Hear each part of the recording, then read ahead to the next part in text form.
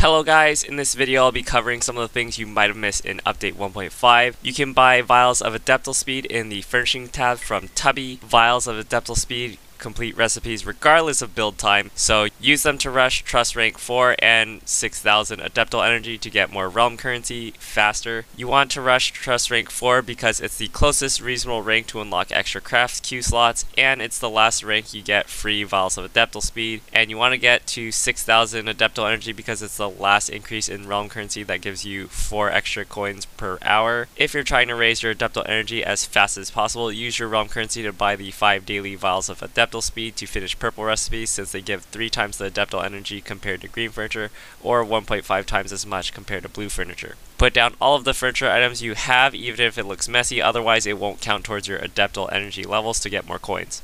The traveling teapot merchant that comes every Friday has a shared stock, so if one person buys the items, it won't be available for others. You may want to keep your teapot world to be joinable only after request, unless you don't care if there are no items to buy from your own weekly shop. However, owners of the teapot do get first dibs for 24 hours, and visitors can only buy from Chubby on Saturdays and Sundays. So you can decide after Friday if you want to leave your teapot realm open to visitors or not.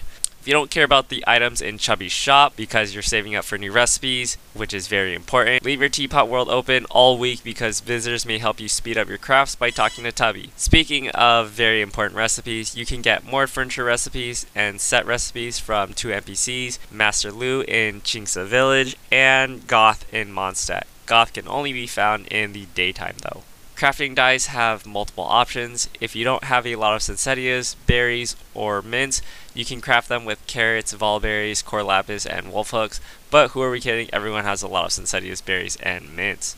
In alchemy, there's a new weekly boss item called the Dream Solvent. It can change one weekly boss drop into another, but it has to be from the same weekly boss. There are also some new recipes. One of them is the crab roe tofu from Chef Mao in the Wamen restaurant. It's not worth crafting though, because crab is relatively hard to farm and is needed for high tier recipes like Adeptus Temptation and Golden Crab. Also, tofu can't be farmed, it must be bought. Also, the 2 famous restaurants but less known for selling recipes have new recipes. Liulea Pavilion has Stone Harbor delicacies. This is also not worth crafting because potatoes are much more useful in Mondstadt hash browns, and Matsutake mushrooms are more valuable in Adeptus Temptations. Sunye Kiosk has Full Moon Egg. If you have Bennett and can make crispy eggs or have sucrose to make the special version of crab, ham, and veggie bake, it's not worth the more to pay for shrimp. There are also a few new books. While you're at Wamen Restaurant, there's a new book nearby. String of Pearls Volume 5 is near this dining car on this table. There are 2 more books in Leeway, String of Pearls 4 and Record of the Gallant Volume 2 on the floor above the bookstore. And there's 1 more book in Mondstadt, Hex and Hound Volume 9 in the Favoni's Library on the lower floor. Lastly, there's a secret achievement involving the new Cryo Boss. You must beat it after it revives 3 times.